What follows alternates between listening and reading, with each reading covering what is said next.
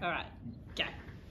Hi, I'm Jo. And I'm James. And we're here to talk to you about the LEGO Education Learning System and what it incorporates into a school environment, how you can use it. The two main products that we're looking at in this context is we've got the Spike products, Spike Prime and Spike Essential, and we've got the BrickQ Motion products, BrickQ Motion Essential and Prime as well. Okay, so what is the difference between the two? Well, the Spike kits are for coding and for building at the same time. So the students build, they then use their computers to code, whether that's icon coding, word block coding or Python coding. And then they play and they watch their build come to life. And then the great thing about LEGO Essentials and LEGO Prime is that the students can differentiate and they can make extensions, they can solve problems, test what they've made, and then come back and find a really good solution. And then we've got the BrickQ Motion, which is all about introducing science concepts into the classroom. It does that without the use of digital resources. So it's quite distinct in that sense from the Spike Prime.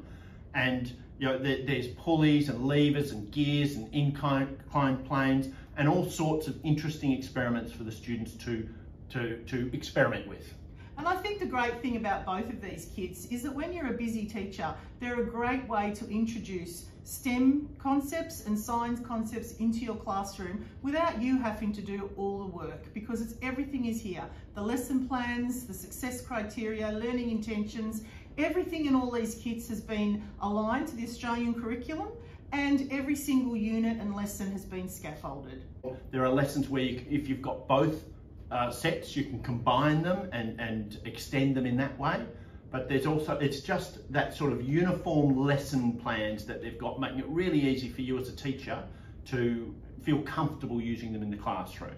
So now you're interested in STEM coding or in science, get in touch with us and you can have a one-on-one talk with James and myself, or you can get a sales rep out to give you a kit so that you can have a loan of a kit and see for yourself and watch your students play with them and just see how much fun play-based learning is and problem-solving learning is in the classroom.